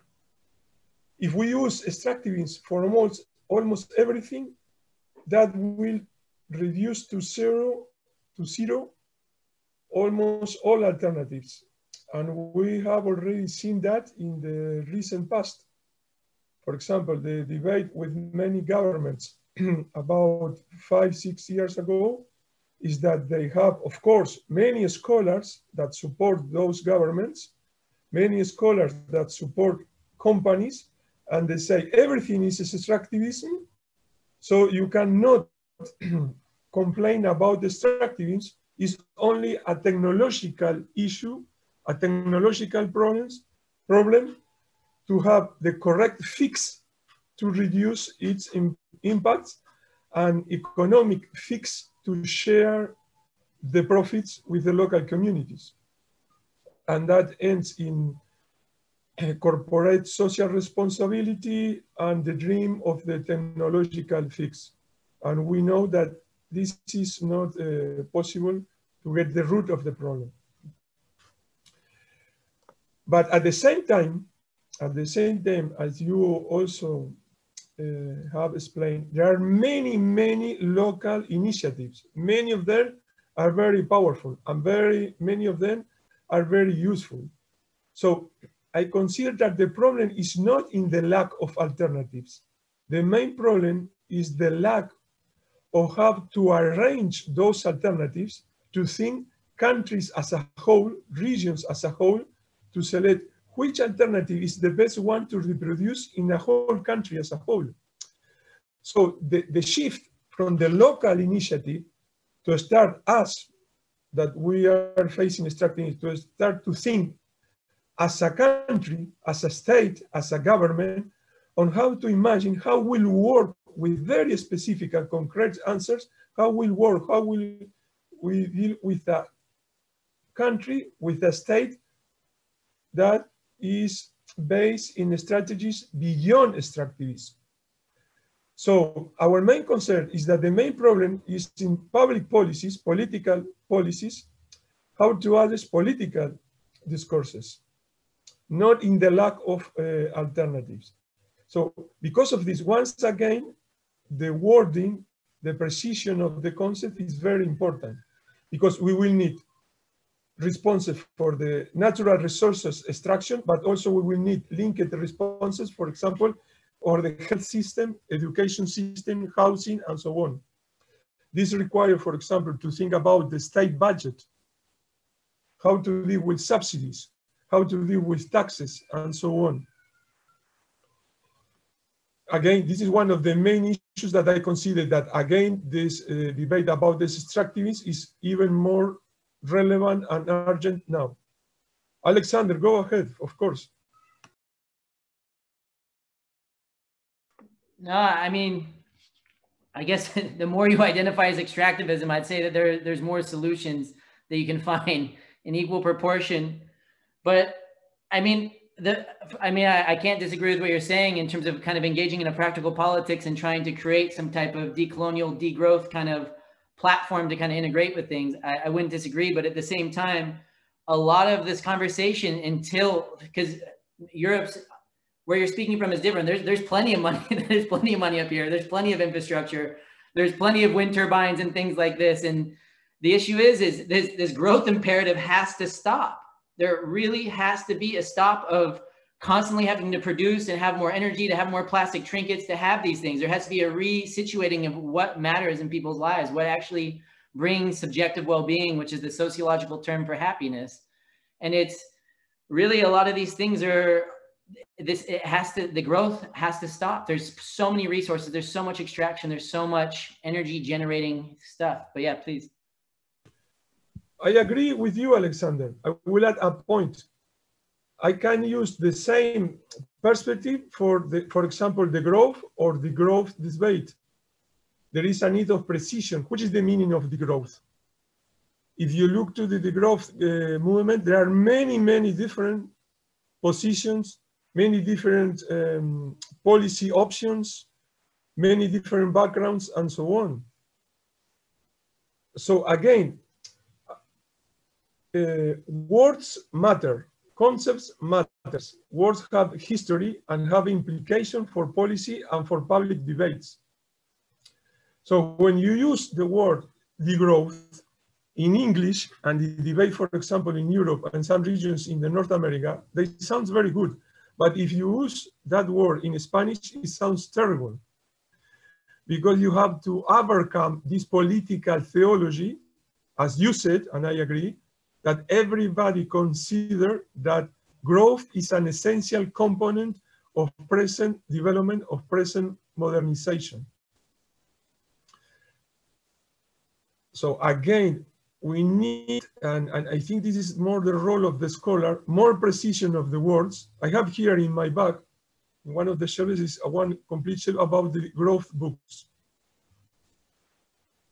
There are many different versions of the degrowth. Which one is the best for the northern countries? Which one is the best for the southern countries? It's a good global concept. Or should we move, for example, from some of the German perspective that they speak about a growth and to remove the word growth? Which is the relationship between the growth and steady state economies, no growth economies, and so on. Okay, thanks. What about Anna? Would you have some answers to that data, natural resource thing, and the thing about if Romans can be described as extractivist? And I would also like to ask, what do you think of the concept of hyper-extractivism, which has been around there also? Is that useful or something that should be used?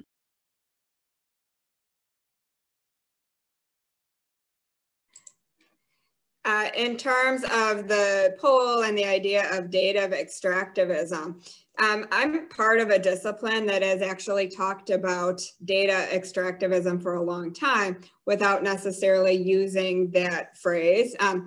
At this point in time, cultural anthropology is extremely critical of past researchers who have arrived in communities, collected the data that they wanted, and then disappeared. We often refer to it as parachute anthropology, but put into the relational terms that have come up periodically throughout this discussion, you know, that counts as data extractivism, right? We're taking information, we're not giving back, we're not reciprocating, and that is inherently inequitable. So it's very problematic, right? So, you know, I guess I would see that as a form of exploitation, right? And if we're broadening our conception of the things that we are capable of having relationships to include, you know, not just people, but communities and non-human entities, you know, again, that follows that same pattern of an exploitative relationship.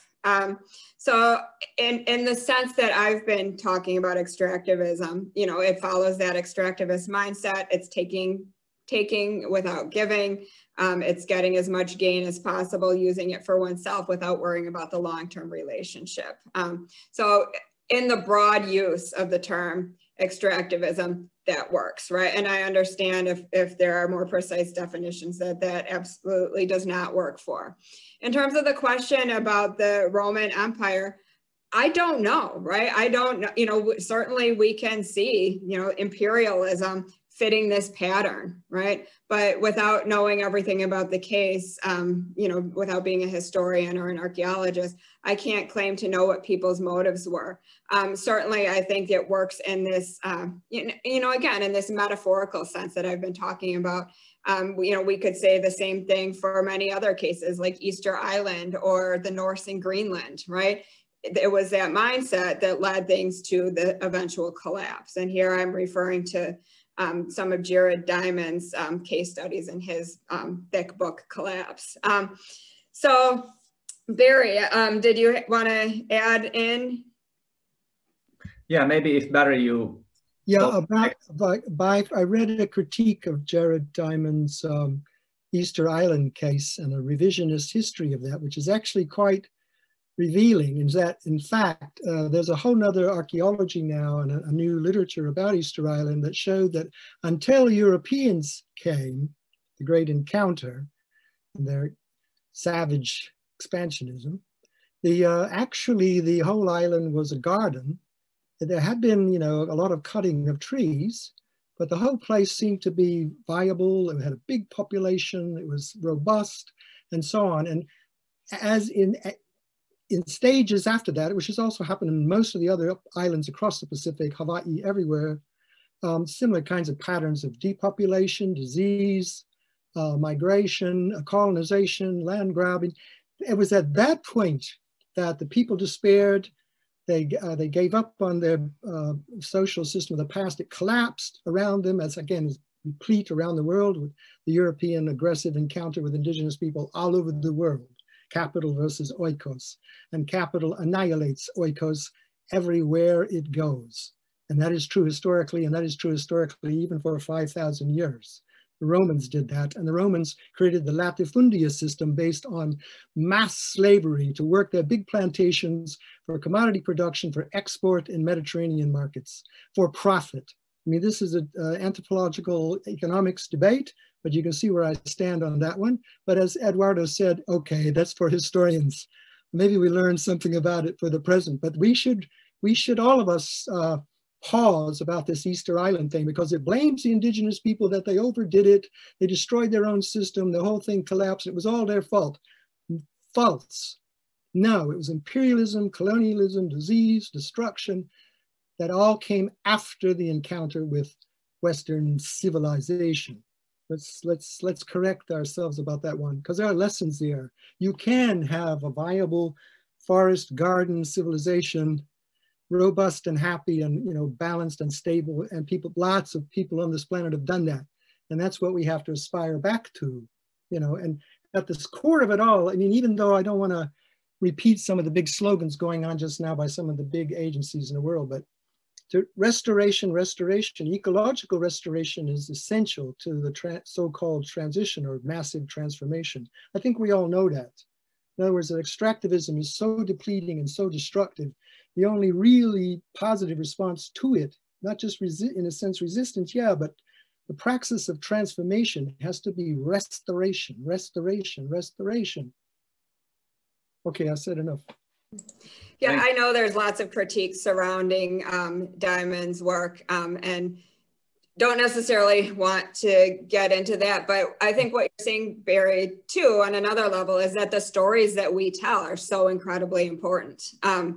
So I think that's a really important point. And I guess just to sort of take this to the next step here, I think that if we're going to think about how we're going to study extraction and extractivisms going forward, there does need to be this, central and continuing place for emplaced case studies that really do tap into our power of narrative, because those things do matter and they do stick with us. They resonate at an emotional level that I think is really important. So those studies will benefit from being able to see locally, right, in the sense of shifting back and forth between a zoomed in local focus and making sense of the bigger picture, asking things like how extractivism impacts people at the ground level, what its larger connections and causes are, and then asking about alternatives, right? How do alternatives actually work in people's real lives is something that I think will be really important. I think one of the best things that we can do is to offer inspiring examples of diverse non-extractivist ways of life that really make the case and do our job of showing people that other ways of life are possible. Yeah. So that's what I hope to see going forward. I couldn't agree more. Thank you for those summarizing comments, Anna and Barry. So I don't know, Sophia, can you say how we are doing in terms of time? It was interesting to note in the poll that we are kind of divided. The half of the people were thinking that data extractivism is a useful concept, and the other half, it's a problematic one. Yeah, I'm showing those results again real quick. So we had in our poll, we had 49% said that the concept could be used to describe those non-tangible things and practices. 15% said no, and 17% said maybe, but it could be problematic. Just so everybody knows, this fantastic session will actually be coming to a close very soon. We have about 5 minutes left together, so we should start to think about moving toward wrapping up. As you can see in the chat, Sana has posted some information about the musical performance that will be happening as a live stream over on Facebook right after this session. That's with Komi, who is going to be doing a musical piece about the interaction inspired by the human nature action interaction. So that's a plug. I hope everybody heads over to Facebook after this. But yeah, so we have about 5 more minutes left together to wrap up this discussion. Yeah, so I would like to really thank all the panelists for sharing your time. I think we really advanced our shared understanding of our differences and unities in understanding extractivism and seeing the world through that and how it can be used and cannot be used. And the debates will continue. We will have several more detailed panels during the following 2 days. So I welcome to all you all to those sessions. So maybe if we use the last words for Alex and Eduardo, the last few minutes to have, if you have any summarizing things to say.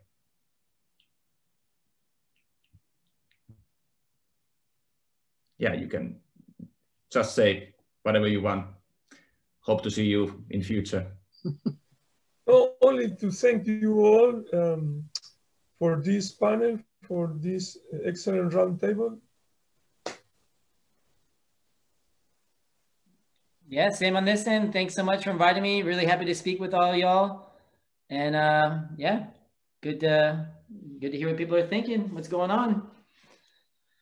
Yeah, and I would also like to thank Sana and Sophia for helping to organize this and making everything work very smoothly. You have done a lot of work for this, and all the participants. And sorry if we didn't take all the questions from the chat. I think everybody has read them and your contributions have been noted.